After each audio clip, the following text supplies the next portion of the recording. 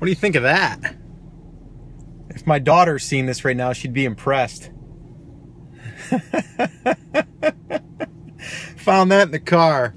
So we're gonna do a Periscope. You just made 20,000 people's phone buzz. Oh, that's funny. Oh, that's funny, right? Yeah, so we're sitting in the car. We got a little coffee. I took a break. I had a super busy day today. Yesterday too. Getting ready to head. I'll take my glasses off. What's going on, Dom? What's going on, Dom? Watching from Arizona. Cool. Yeah, so got any of these in the store, Dom? I bet you they're selling like hotcakes. Hey, from Miami, what's up? Cool. Yeah, tap it up, guys. On my way to the boys' baseball game. Cool. Enjoy that baseball game. Man, I miss those days. Watching you from Egypt. Wow. About to listen and cut some grass. Cool. Hopefully we get the grass done. Oh, Dom, you're watching your little girl play soccer? Sweet. Tell her when she comes in to be tough out there. Cool. All right. Yeah, cool. We got a bunch of you on. I just want to drop in real quick. I only have a little bit here. I'm getting actually ready to, got a workshop I'm doing tonight, so I got to get ready for that.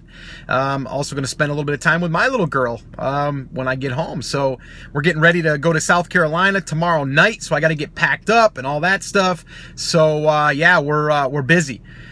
But I wanted to let you guys know. I'm getting a lot of international audience, I know. Nice shirt. Thank you. Are you going to have an earlier workshop? Probably not in the next few weeks. Possibly when we get back, we will. But I am going to have a replay, not this one, but maybe in after the third one, because we're going to stop doing them for about a month and a half. First live Periscope. Awesome. Oh, the shirt's lame. You were kidding. That's cool. Thank you so much. I appreciate that. It's really nice of you. That's really nice. Okay, so in California, TAS, no, we're talking possibly West Coast, though. I'm not quite sure. Okay, so anyway, here's the deal. I interviewed a lady by the name of Raquel, who's a listener of the show, and she emailed me, and I had her on the show, and her episode aired today. So what am I planning to say? Someone just said, what are you planning to say this Periscope? What I'm planning to say is this. All right. Here's a lady that started with $100 and turned that into, over the course of about a year and a half, 2 years, into about $74,000. Okay. And she basically started with $100. Okay. And she just kept reinvesting into product. Yeah, went to Goodwill, went to different shops that they were having clearance, all of that stuff, right? She was hustling. The other thing that she did was she went and she found some wholesale items that came in a big pack, and then she broke the pack apart and made up all of these other items that could be broken apart inside of this one main item, if that makes sense. So retail R, brother. You're right, Dom. That's exactly right. So she did that, and she's been pretty successful at it. Now she's taking a lot of that money, and then she's reinvesting it into other products. Okay, into private labeling. I can't tell if this one person is being funny or if they're just being, like, I don't want to say what they are. Yeah, okay, I see what you do. Yeah, now we don't see you. There you go.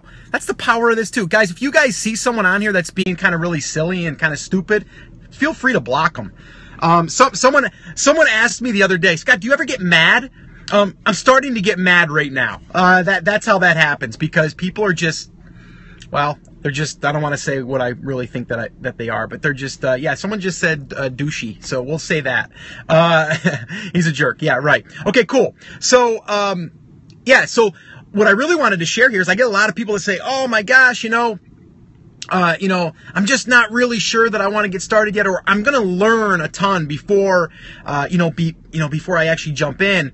So my question to you guys is, do you feel like you are consuming more than you're doing? You know what I'm saying? Like, are you just consuming, or are you actually implementing and then doing? I get a lot of people that they listen to the podcast, they listen to other podcasts, they listen to these Periscopes, they watch Snapchats, they do all that stuff, but they don't implement, okay? Doing both. I want to hear doing both for sure. Because if you're consuming, it's great.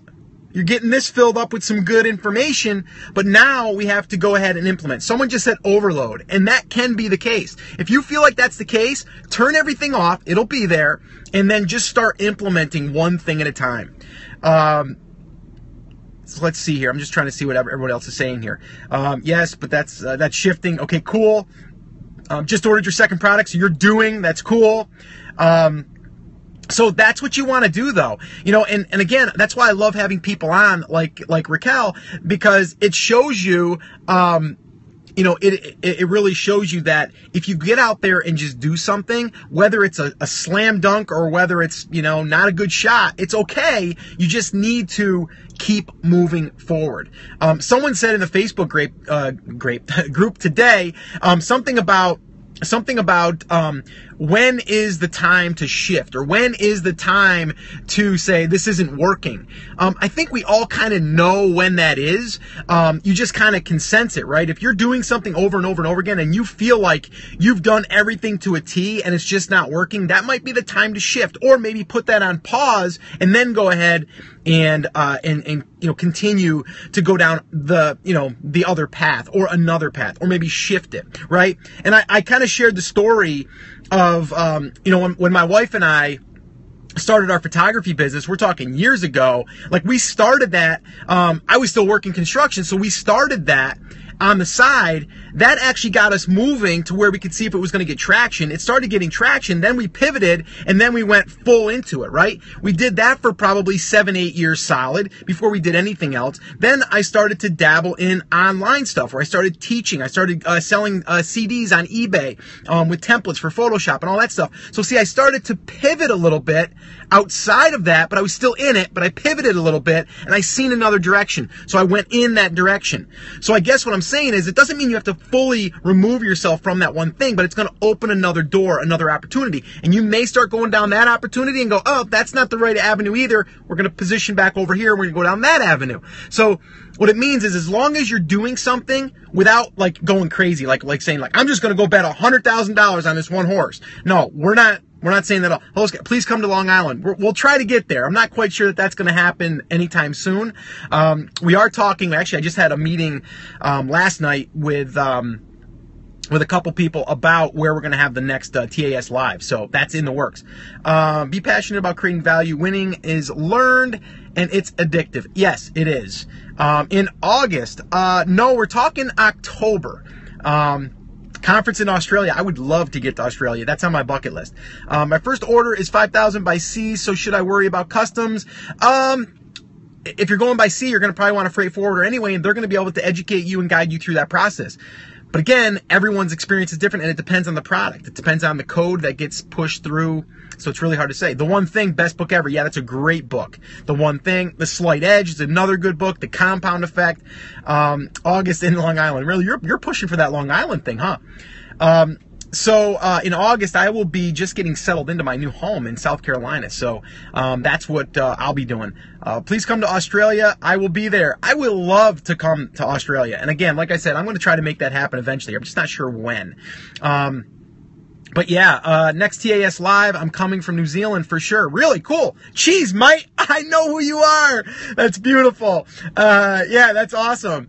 Yeah, we are actually, again, I'll probably be announcing the official date and location probably in, I'm thinking like first week in July. We're almost set. Greenville, South Carolina. I'm going to be about 2.5 hours from there. Hawaii, Dom, I want to get to Hawaii. You know that. There's going to be a TAS Live event in Hawaii for sure. Yeah, I'll be announcing that. If you guys want to see the highlight reel from the last one too that we had in Denver, definitely go check that out, theamazingseller.com/live. Pretty awesome time, and I'm looking forward to doing the next one. Chris Schaefer is on. Chris, you got to be getting ready here. We got a workshop to do here shortly, so make sure that everything's lined up, all right? Dom says, I am in the video. You are, brother. You are. Yeah, Chris, you're on it. Okay. Okay, so seems like a big demand for Australia. Yeah, we definitely got. Hey, Chris, make a note of that. Australia. We need that on the list of possibilities.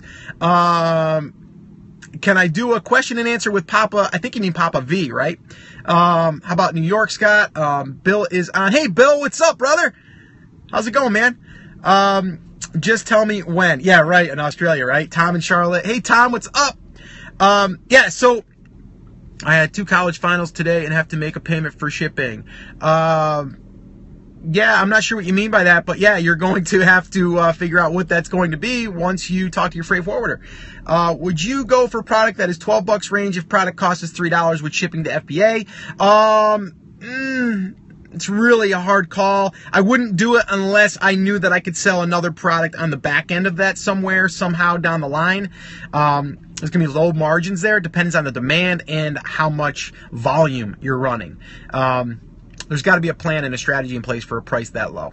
But yeah, I mean, if you're getting it for $3, selling it for 12, it can make you some money, probably about $5, $6. Your first shipment arrived at the LA port today. Awesome, congratulations. How much are you paying for boxes with order? I'm not sure what that means, the box with the order. Jojo says, what's up? Hey, Jojo, what is up? 120 a day, Bill in the house. You ain't kidding. We're just working on Bill to get more than those on just that one product line.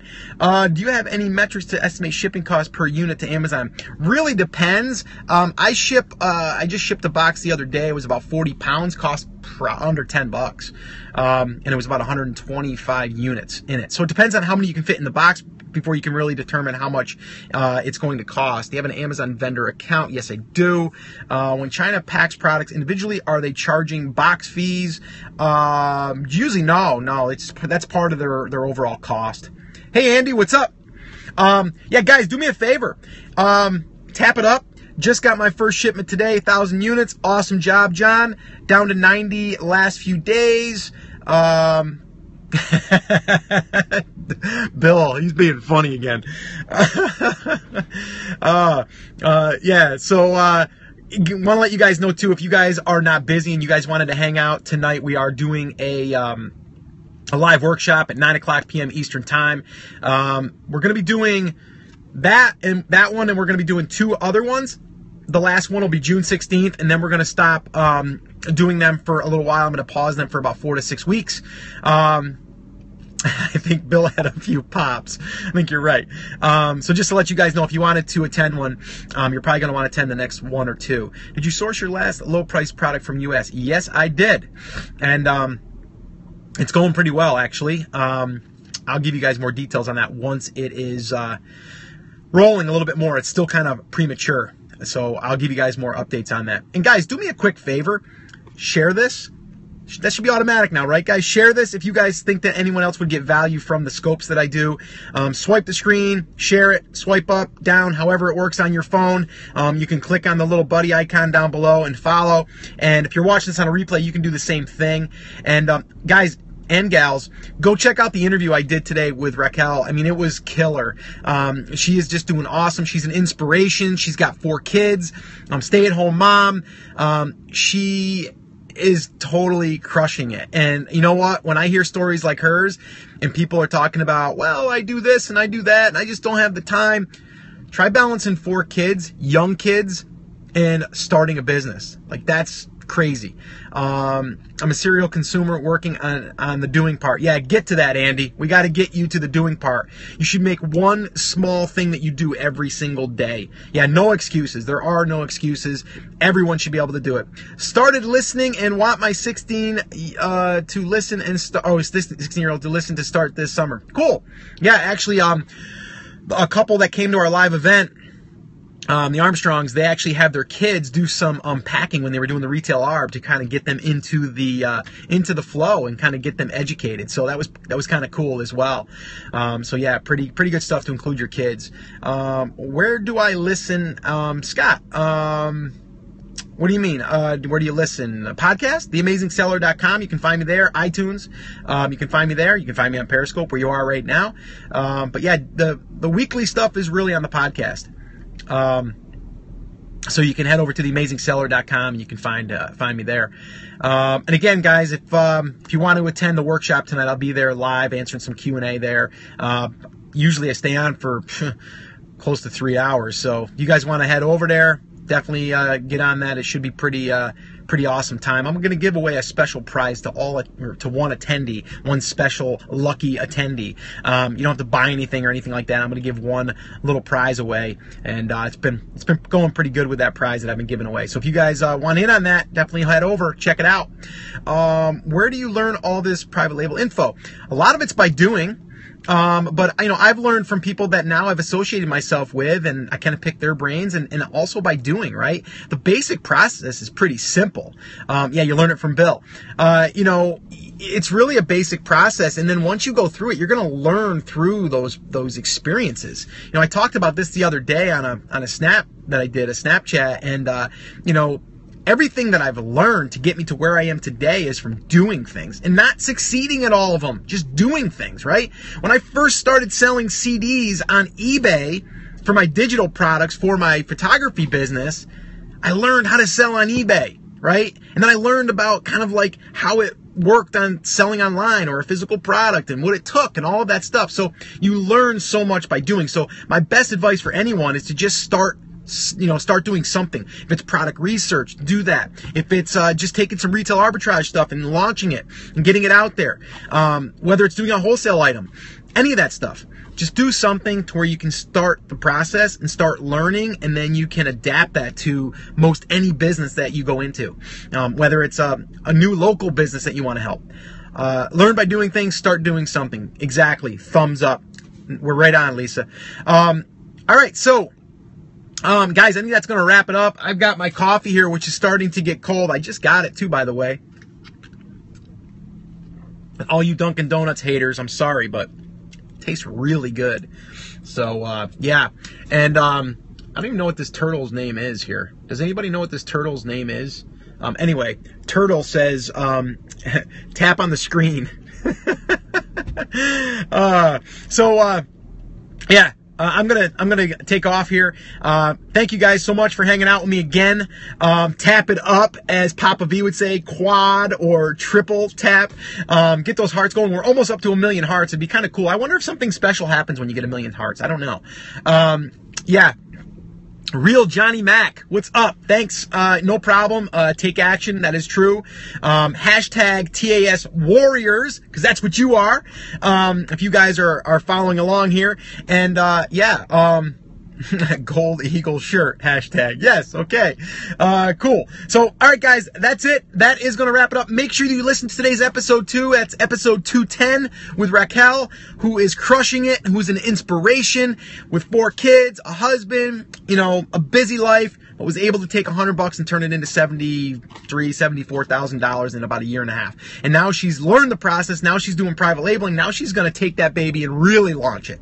All right. So get out there, do something. Don't just consume, listen and then do, right? Listen, consume, and then implement. It's all about implementation. All right. So Dom, if you're still there, tell your girl I said good luck with that soccer game and be tough out there.